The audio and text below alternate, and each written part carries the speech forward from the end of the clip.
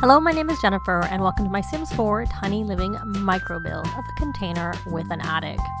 Now I got the idea of doing this from the live stream where they said that you can use the roof space, and I decided that instead of just using the roof space open to the air, which doesn't work as well when you have seasons, I would actually put a roof on and make it bigger, which I often do in my Rags to Riches. I'll use a roof and stick a door on it and let the Sims sort of live inside the roof when they have no money, because it's a cheap way of getting shelter for them. So this is a micro build, which is like the tier 1 of the 3 types of homes you can get. And with the tier 1, it can only be up to 32 tiles or grids. And tier 2 is up to 64, and tier 3 is up to 100. So as I said, this one is going to be up to 32, and it's going to be precisely 32. And it's kind of a container because it's going to be 4 by 8, which you can see me doing there right now. And then it has a really tiny bathroom there, which only has room for a toilet and a shower. The sink is going to be in the kitchen area.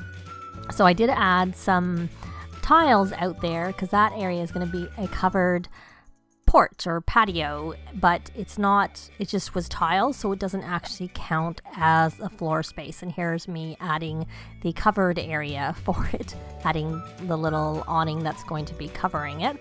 And then I have a little back awning covering the back of the place. And I got this because when I first was playing around with this, putting that there meant you could see where the wall was, because to be able to give enough ceiling height, you kind of have to drag this attic area out 1 grid over, so it's essentially 5 grids, but really you only get 4 grid space. But in the end I ended up doing a half wall, because I'll explain that when I get to that. So there's the stairs that you use, and there's a short half wall just to essentially so that you're not going down over, and then you can see me putting those half walls in. The one half wall is to split the 2 places up, and the back half wall isn't really needed, but it's very useful because you can put lights and things on it, because one thing you can't do with a roof is put a ceiling in it. So the only place you're going to have is the walls, and the advantage of using the half walls is that you can, they'll stay up when you have your walls down, because of course if you're playing in a roof, you need to have the roof, you have to have the walls all the way down or they'll get in your way for the most part. That's sort of a general thing. So you kind of want to have some walls that are staying up. Normally I don't like that half wall stay up, but in this case it's very handy.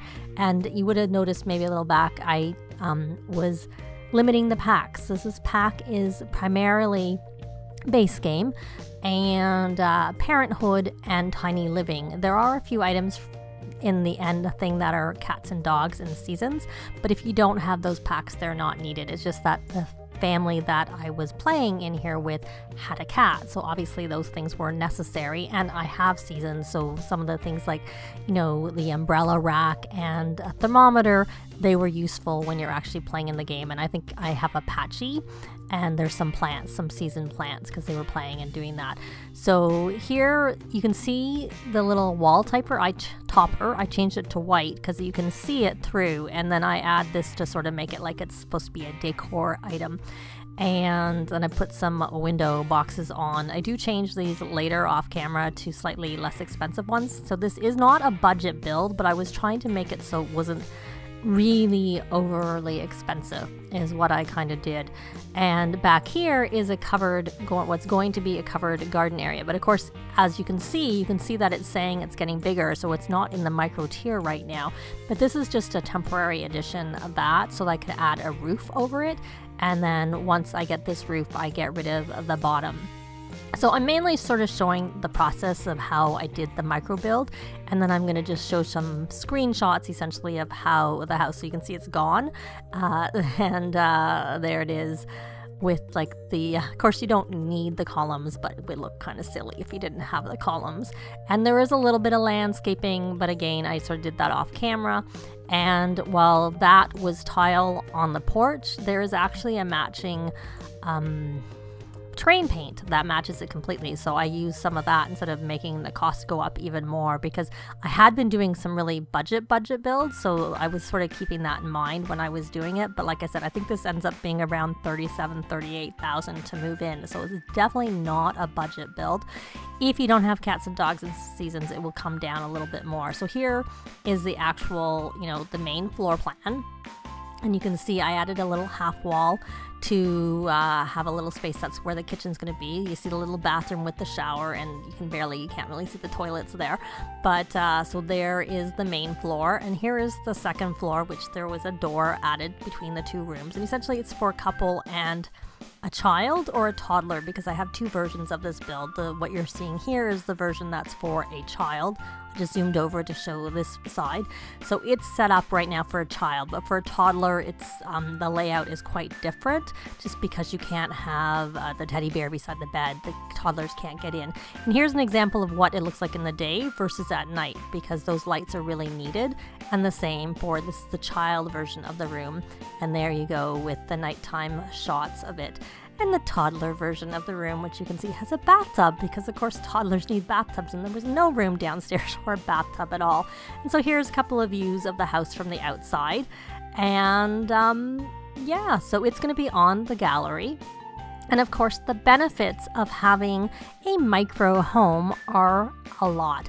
All 6 of those lot perks are what you get. You get lighten the load, i.e. your bills are lower, your relationship gains are doubled, which if you have a negative relationship, it will go double that way too.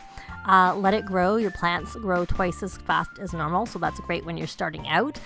Feeling fine all the time, happy, inspired, and focused buffs last twice as long. You got the touch, your skills increase at double the standard rate. That's something I like especially. And cozy comforts, relax, everything is twice as comfortable as it is generally. Of course, this build does have the Murphy bed. You need to be level 3 to upgrade it so it breaks less often, which is going to reduce the chances of it killing your Sims. And I heard that if you upgrade it to be unbreakable, it shouldn't kill your Sims. I haven't actually used it very much because I honestly don't even want to take a chance. I don't really like my Sims dying, and you need to be level 8 to be able to do that final upgrade. So essentially in this place, even though I have the Murphy bed in the main area downstairs, you really don't need to use it. You could even just replace it with a regular love seat. Having it there means that, say you had another person living in the house, they could live in that space if of course you upgraded it, if you don't want your Sims to get killed.